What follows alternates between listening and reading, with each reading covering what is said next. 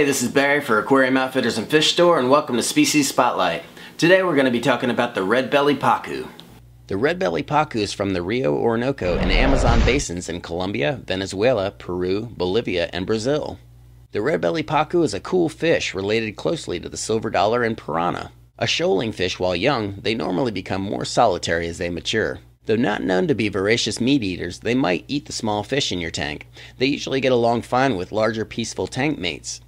They might be slight fin nippers if kept in a tank that's too small. Speaking of a tank being too small, that's the biggest issue with these guys. They have the potential to grow to be over 24 inches as an adult, and most normal aquarists aren't equipped to handle a fish that size.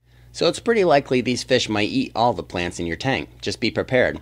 But they do like to have places to hide, so it would be nice to at least have some tank decor like driftwood or rocks, provided they still have plenty of room to swim around. 75 to 80 degrees is a good temperature for these fish. Keep the pH from 6.5 to 7.5. Often referred to as a vegetarian piranha, the Red Belly Pacu is considered primarily an herbivore. They normally accept pellets and flakes. You can also give them small pieces of vegetables, fruits, nuts, and seeds. Sometimes owners feed mature pacus live feeder fish or insects as well, but live food isn't required. The recommended minimum tank size for the mature pacu is 300 gallons, but honestly, larger would be better.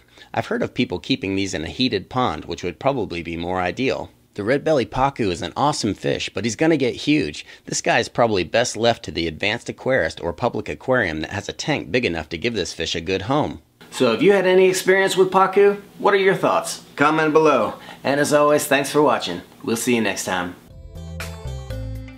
The Red Belly Pacu is said to have a lifespan of 15 years or longer in the right conditions.